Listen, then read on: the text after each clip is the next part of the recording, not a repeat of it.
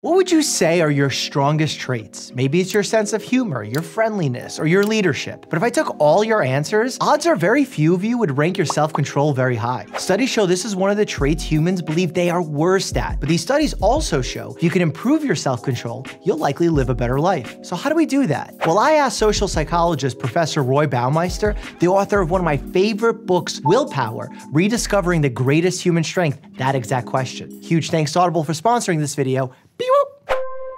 Professor Baumeister wrote the book on willpower, literally. So I asked him, what is it and how does it relate to motivation? Willpower is a kind of limited energy supply that the brain and the psyche works on, enabling you to perform advanced psychological processes, including self-control, which is basically about changing yourself, overriding responses, being different from whatever the first impulse is that shows up. Motivation is the basic desire.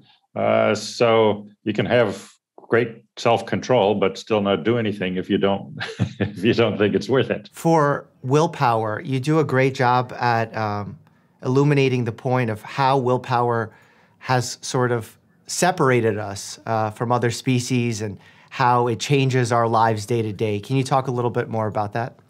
Well, sure. Self-control is a really central trait in human life. Oddly, the surveys show people think they don't have enough. In the positive psychology's list of 24 character strengths, it's the least likely one that people name that this is one of my top strengths.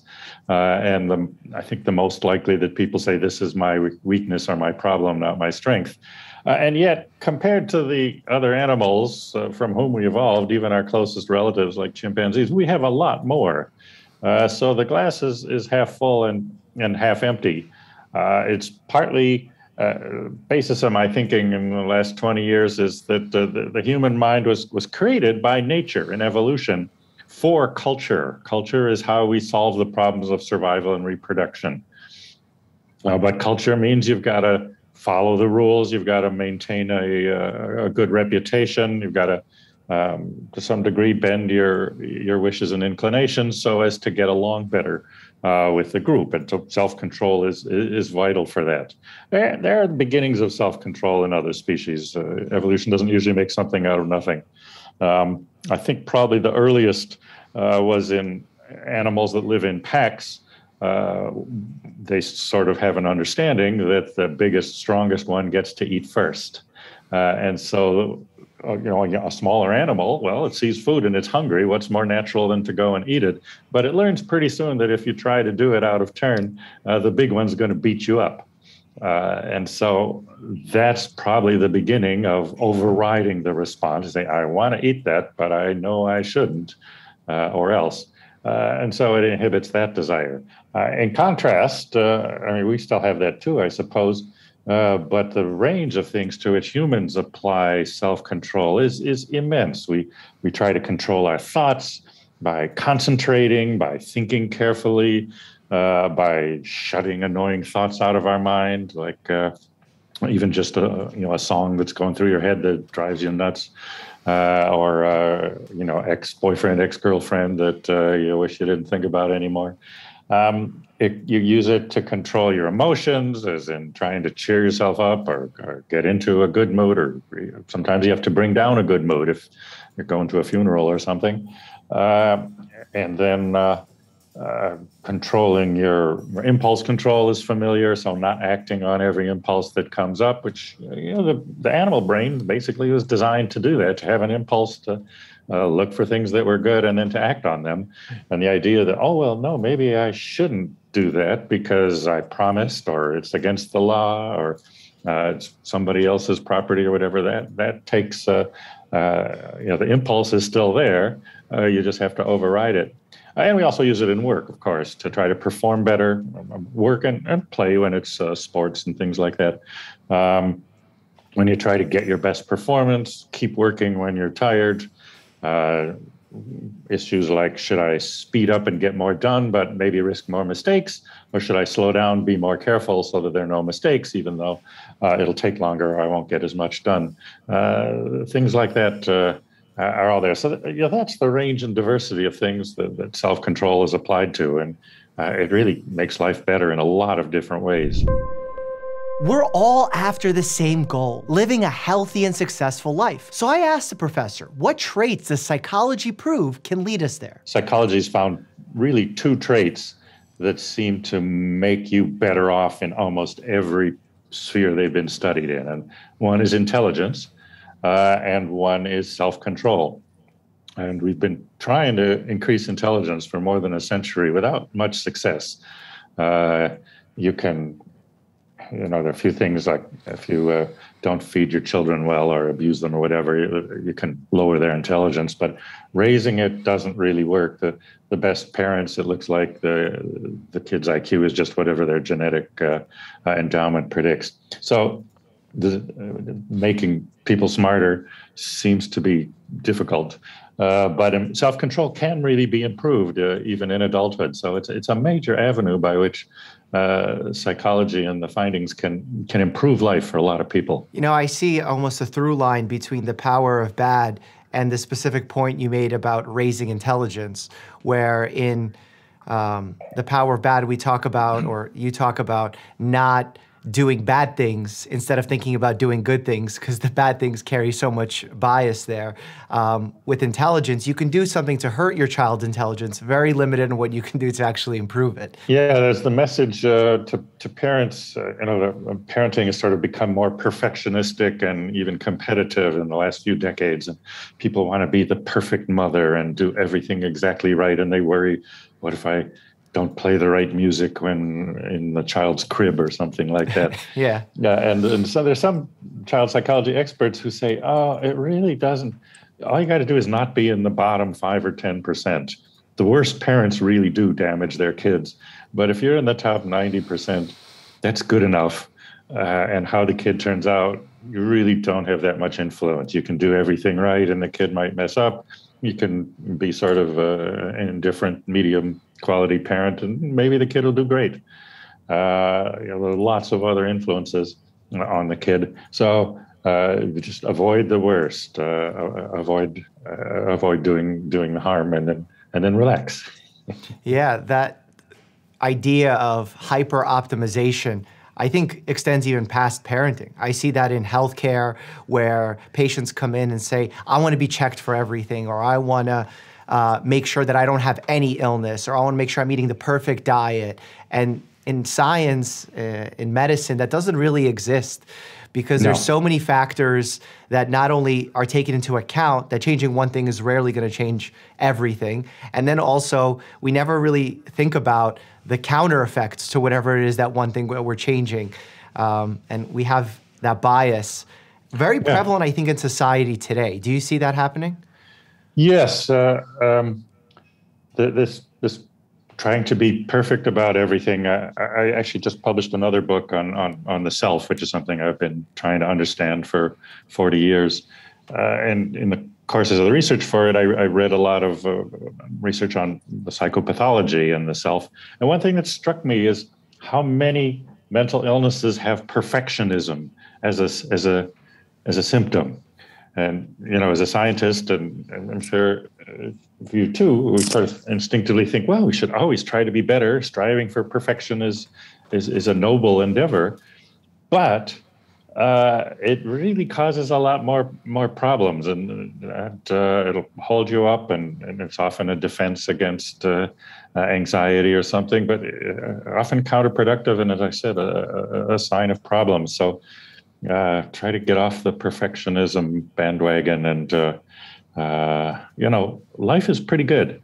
And be satisfied with that. Back to the interview in just a second, but first, I want to thank Audible for sponsoring this video. I actually found Professor Baumeister's book, Willpower, Rediscovering the Greatest Human Strength, on Audible. And after listening to it, I knew there was a lot more to uncover, which is why I have him on the channel. I listen to Audible every time I'm on the move, walking bare, going to the gym, even going to the hospital in my car. My favorite part is the multitask I can do while I listen to something in my ear. All you have to do to get started is visit audible.com/Dr. Mike, or text Dr. Mike to to the number 500 500. Remember though, doctor is spelled out. And by signing up, you're gonna get a free 30-day trial. As an Audible member, you get access to 1 credit a month that can be used on any title from their premium selection, such as the latest bestsellers. You'll also get access to Audible Plus catalog, which has guided meditations, podcasts, and so much more. The link is down below, and now let's get back to our interview with Professor Baumeister. While it's clear that self-control was obviously important in day-to-day life, I wanted to narrow down exactly what the research has proven. So I asked, what do you see as the benefits for individuals to increase their self-control, their self-regulation? The lifelong benefits of self-control are immense and extremely diverse. People with better self-control, and there were studies tracking people from 5 years old up until their 30s. I was starting a little bit later, but going even to the end of life and so on. So people with better self-control do better in school, better in work, earn more money. And these are averages, it doesn't guarantee it isn't every case, but overall it works like that. They're more popular, they have more friends, their close relationships are stronger and more durable. They have better physical health, better mental health. They are less likely to be arrested or involved in other sorts of problems like car crashes and unplanned pregnancies. At the far end of life, they live longer. Another sign of the superior health. So that's a lot from a psychological trait, and you can create these benefits for yourself. 2 of the foundational pillars of the understanding of self-control and willpower are known as the Marshmallow and Radish experiments, which were so successful, they actually have led to over 1,000 further studies on the subject. Here's how they work. During the Marshmallow experiment, children were given a marshmallow. They were told they could eat it now, or if they waited to eat it until later, they would be given 2 marshmallows. Professors at Stanford watched to see what the children did, and then studied how those children turned out later in life. Those who delayed their gratification seemed to fare better later on in life. Professor Baumeister was actually the one who conducted their original radish experiment. Subjects were placed in front of a plate of freshly baked cookies and radishes. Some were instructed to eat the radishes, while the others were instructed to eat the cookies. The 2 groups were then joined by a 3rd group who didn't eat anything and instructed to complete several complicated puzzles. Here's what they found. Those who ate the radishes performed worse with the puzzles. Why? Well, it's theorized that eating the radish when faced with the cookies used the most willpower, which Baumeister theorized is an expendable resource like gas in your car. So I asked. The 2 popular research studies that we often hear about when we're talking about self-control is obviously the Marshmallow Experiment, your famous Radish Cookie experiment. Do you feel like these give the most accurate representation of the benefits of self-control? Neither of those was designed to show the benefits. They were really aimed at showing how it worked. The marshmallow test itself just explored how some children managed to do it, to succeed, to get a larger reward, and then when he started following those kids up as they grew older, he noticed that the ones who had done better in the marshmallow test when they were 4 years old ended up doing better in school and having fewer disciplinary problems and the like. Then we followed them into adulthood, where indeed they had better outcomes and made more money and were more popular and so on. My radish thing was designed to show the limited resource, or the willpower model, that you use up your willpower on one task, then you don't have as much available if another challenge comes along right away. I can see how the cultural, the socioeconomic effect can play a major role in a study like the marshmallow effect. If your next meal isn't guaranteed because you are living in very poor circumstances, you may want to dive in at the first marshmallow, versus if you're wealthier and you can wait and you know that more great stuff is coming along the way, you can delay that gratification to an easier degree. It takes less willpower depletion, if you will. Not only that, but if you're poor, it often becomes the best thing to do is to take immediate gratification, because you can't trust that the delayed ones will come through. I remember I read that book, The Battle Hymn of the Tiger Mom or whatever it was. And she said, well, when her kids ask for something, you never give it to them right away. You say, well, you can have it next week if you do your full piano practice well every day. And so then the kid learns to work for the reward, but the kid always gets it if the kid does live up to the criteria. But in more chaotic, tumultuous households, the parents might say, okay, I'll get it to you next week, but then there's a crisis or a problem and it doesn't happen. So the kid learns pretty much not to trust those things. And the adaptive thing is always go for immediate gratification, which is the right logical strategy in that situation, but it doesn't prepare you for succeeding in a middle-class, work-oriented society like the US and Western Europe. So, yes, social class would be a factor there. I don't think that was as big a factor in the original marshmallow test studies. I'd have to go back and check.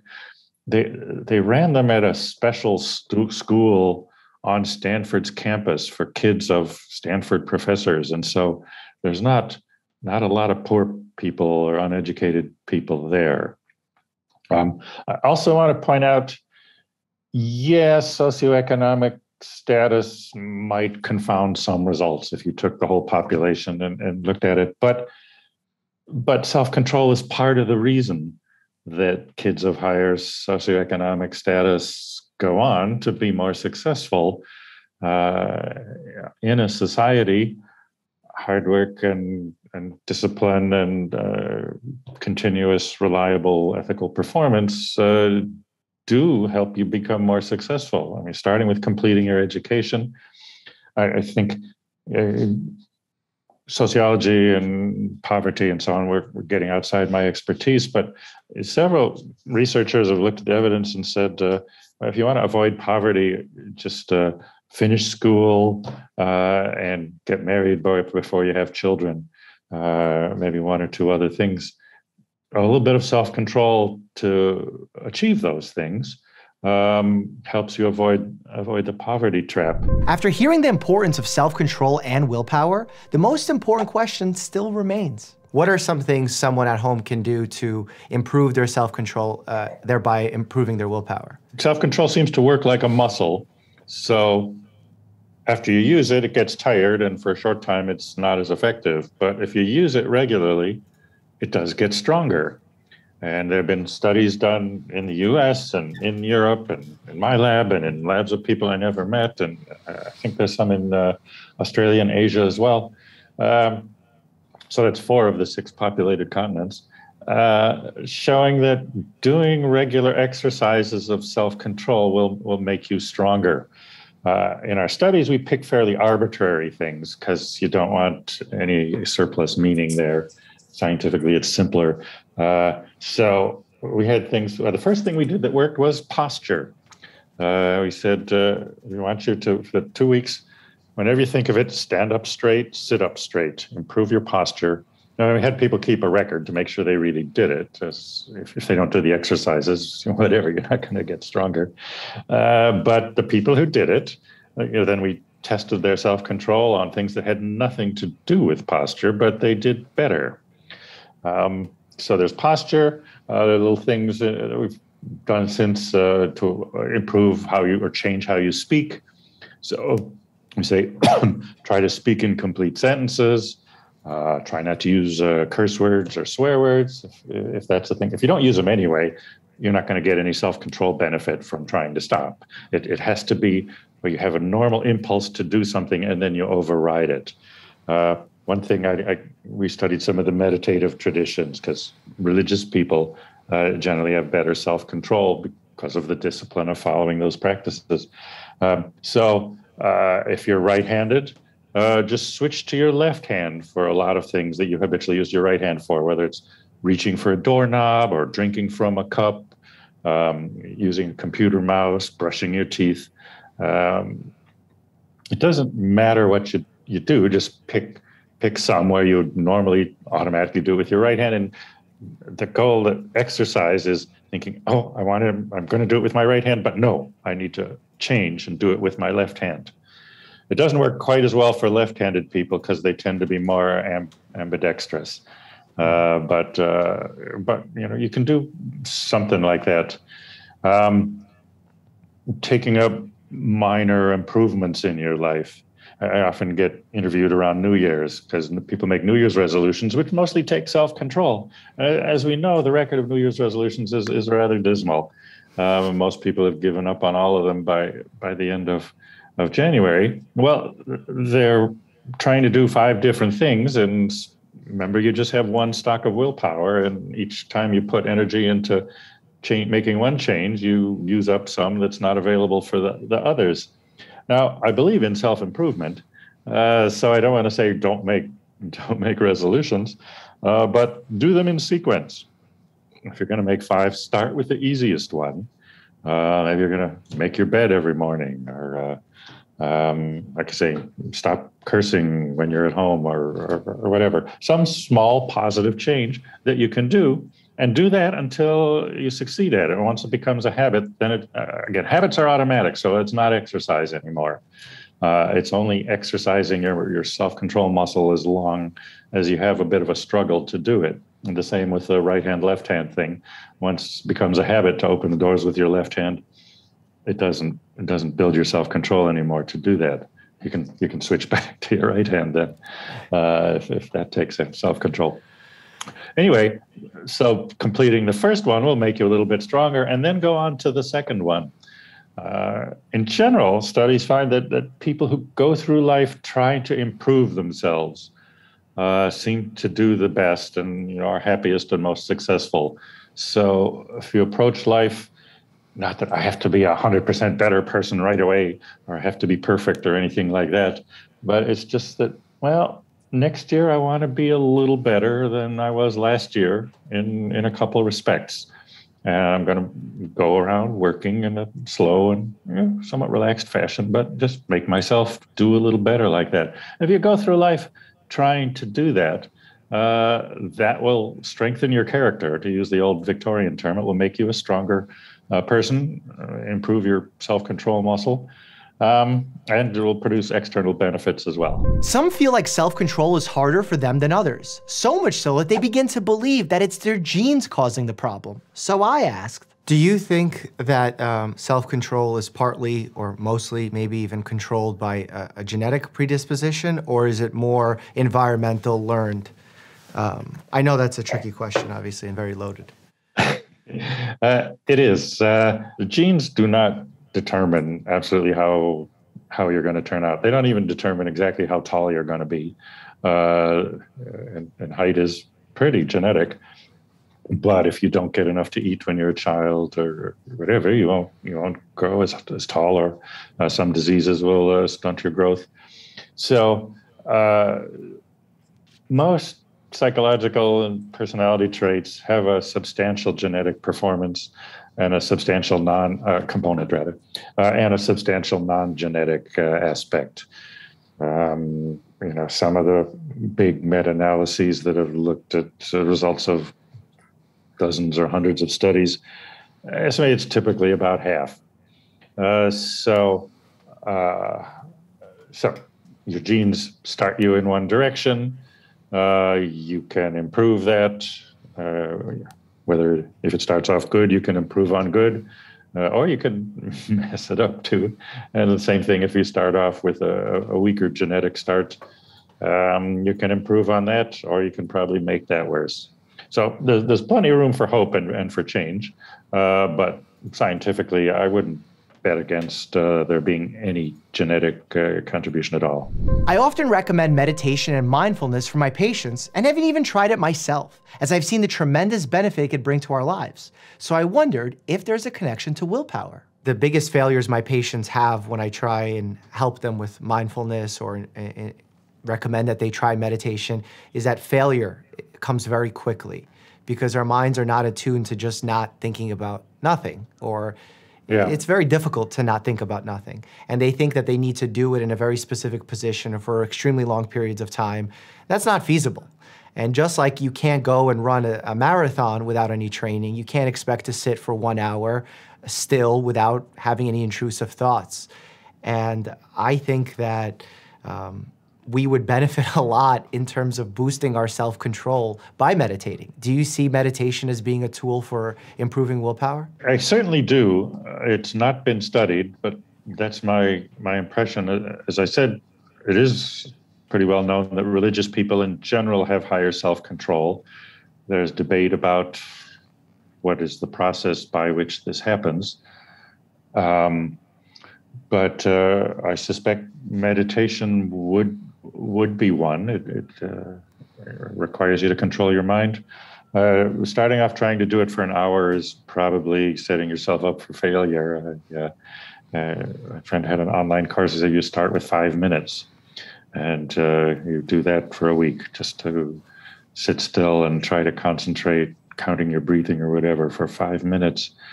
That's good. And then you gradually work up to about 15 as a plateau where you'll start to see benefits after a couple of weeks of 15 minutes. That's at least worth a try. And it is exercise in self-control because you have to keep bringing your thought back.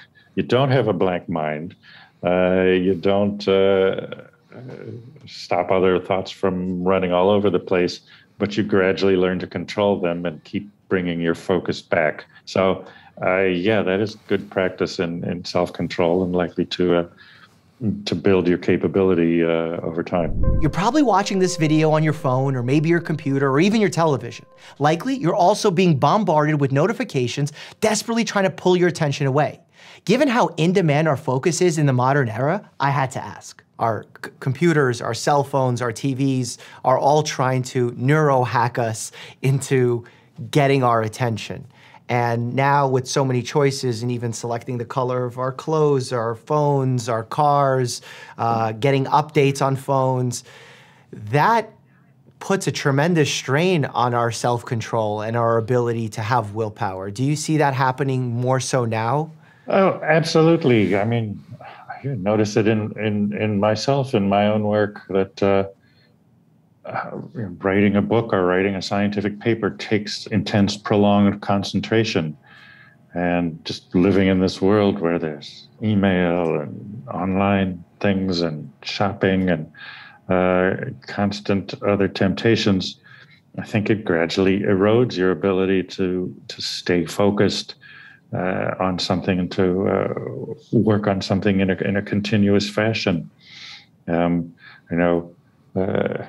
Many of us instructors teach students, and sometimes we go in the back to hear our colleagues so on, and you see the other students listening to it, and they have their computers out, and so they're sort of taking notes, but then they're checking their email or they're looking at the basketball score or whatever. It's so easy to do.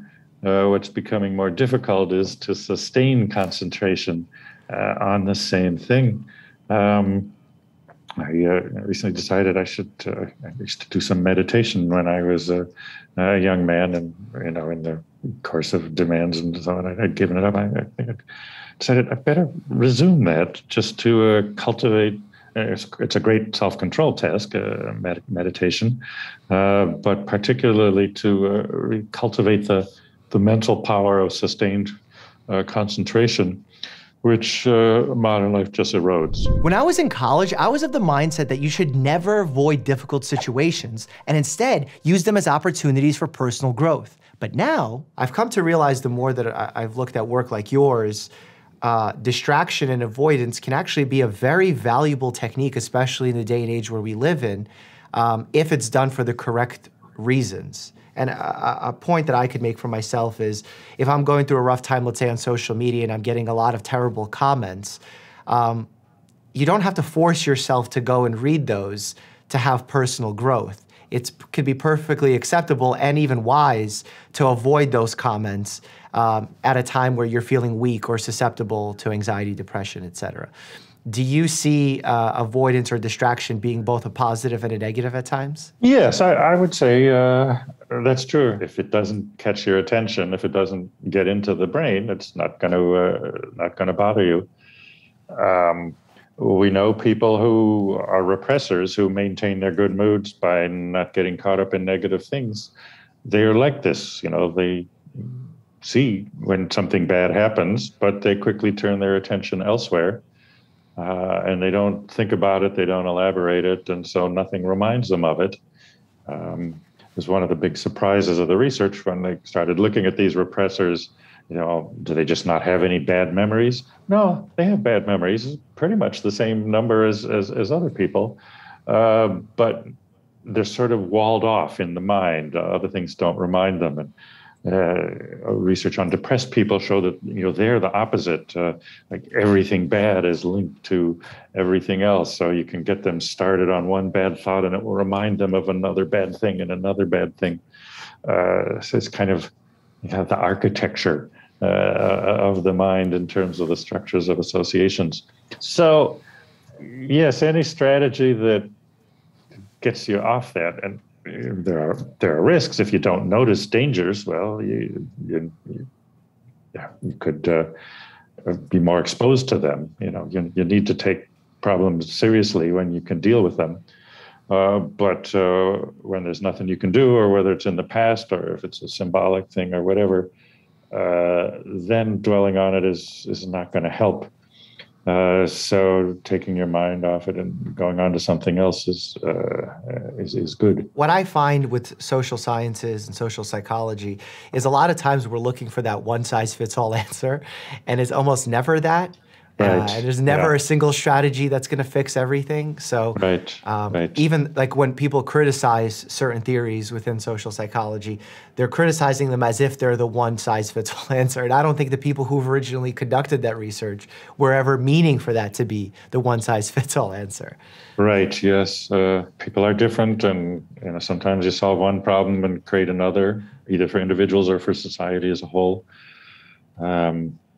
So, like I said, it's one reason I gave up on trying to save the world. My solution could end up making things worse.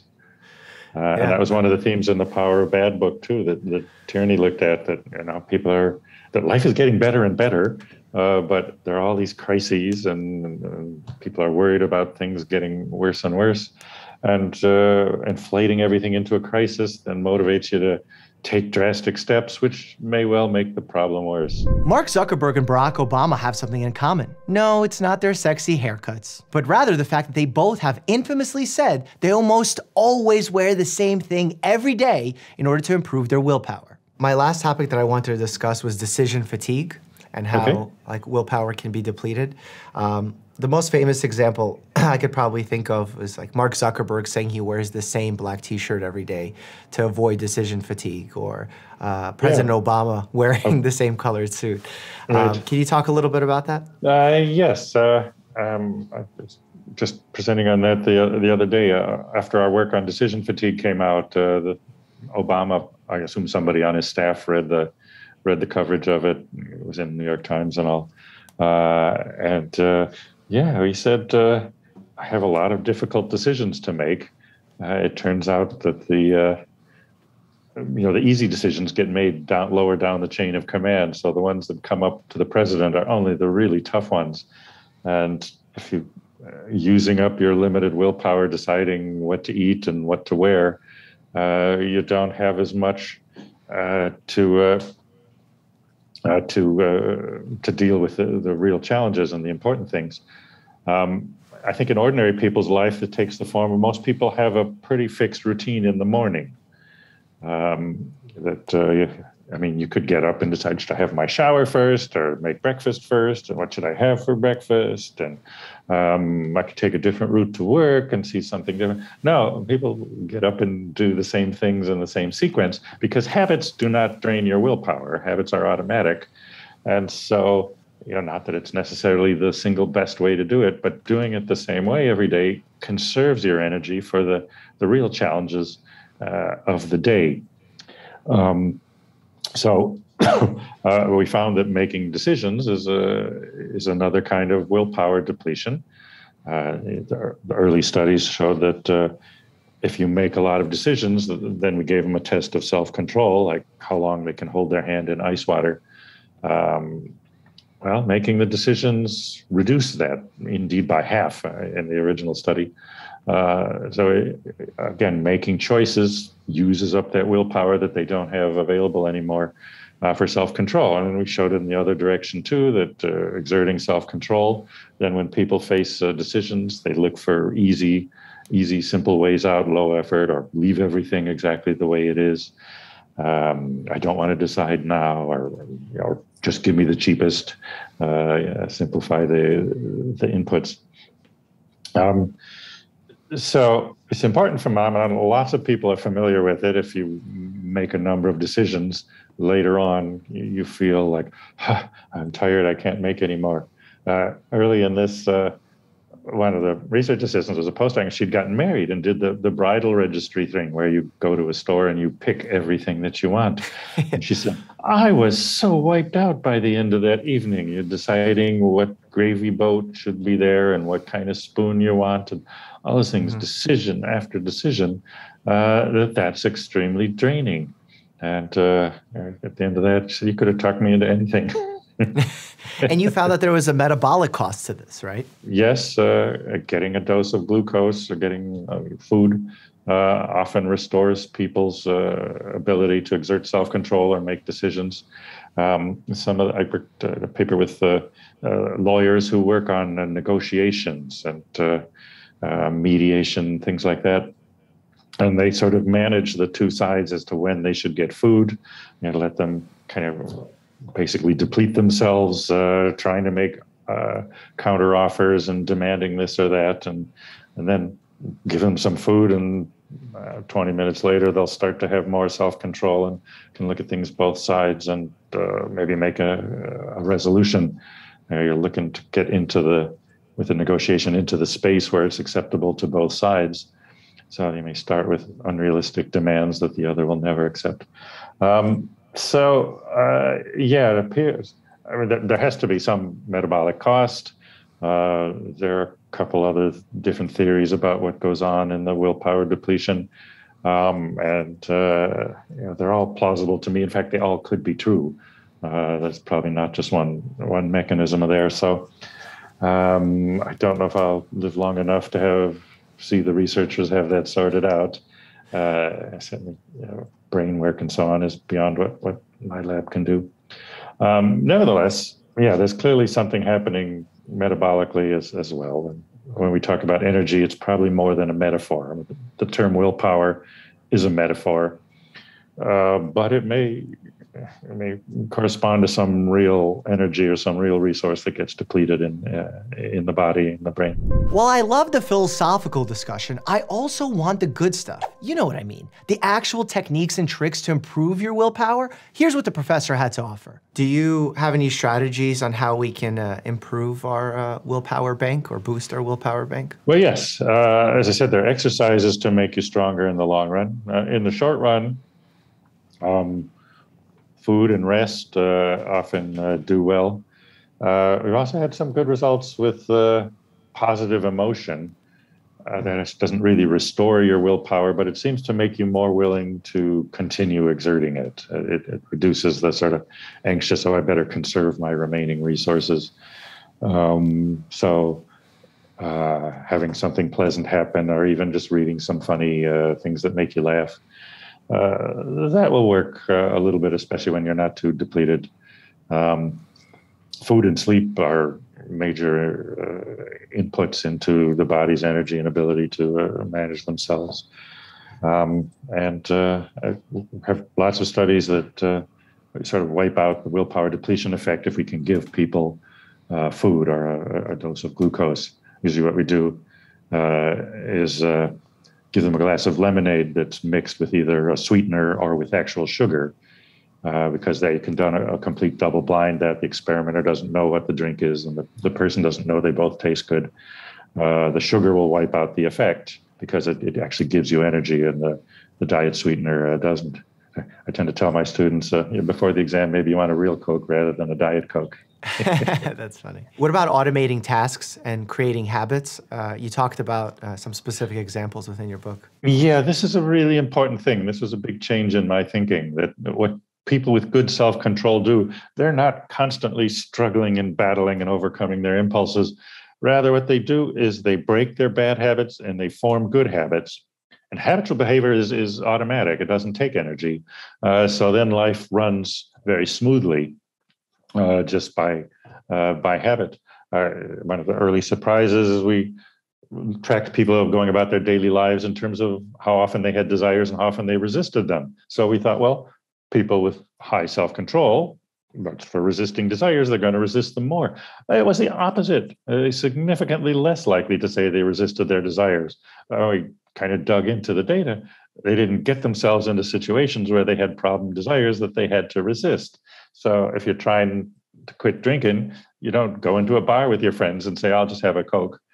And then it smells good and the beer looks good or whatever. And then you have to fight with that. The person with high self-control just says, no, I'm not going in there. And the same with sex and laziness and all sorts of other temptations.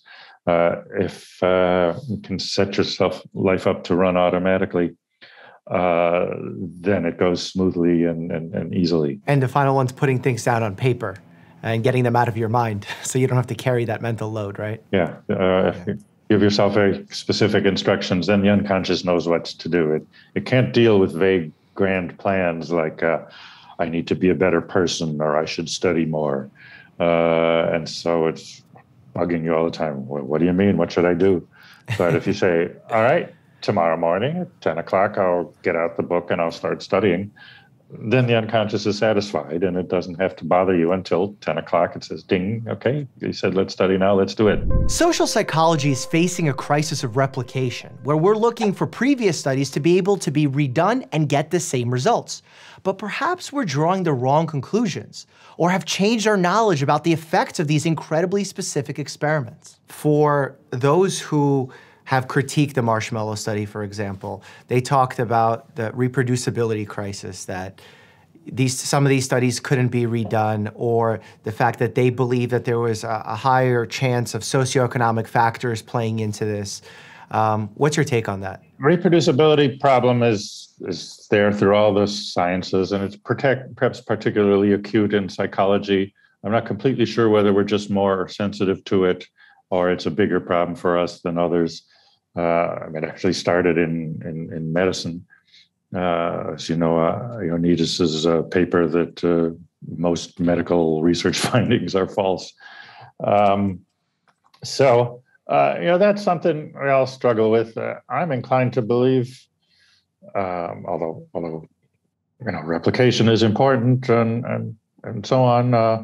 I'm inclined to believe most researchers are honest and doing good things. Now, the original findings as published tend to have bigger size effects than the follow-ups. And it's not clear whether the original researchers took more care because they were more inspired. Then, after all, if you're just repeating somebody else's work, maybe you don't work as hard or you don't try as hard as if this is your original idea.